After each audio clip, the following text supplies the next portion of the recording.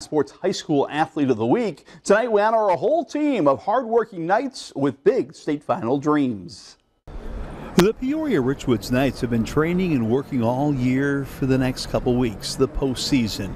Well, the Knights pinned down remarkable postseason success at last week's Mount Zion Regional. Richwoods, the team champion, the Knights qualified a state-high 13 wrestlers for sectionals, which Richwoods will host.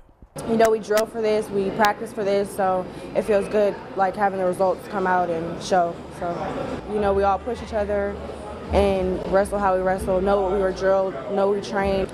The Knights are proud of their regional success, but hungry for much, much more. They can't wait to host sectionals. Their real goal is to make a big splash at the state finals after a somewhat disappointing state finals performance a year ago. State was a letdown for a lot of our girls because we didn't place, and so leaving that state tournament, we had a new focus. So we've been really focusing on just building our wrestling abilities in the off season, and hopefully that's all going to pay off this season. That was disappointing, but this year all that did, it was a minor setback for a major comeback, and all it did was push me to go harder and to keep moving forward and to be the best that I can be and hopefully win this year.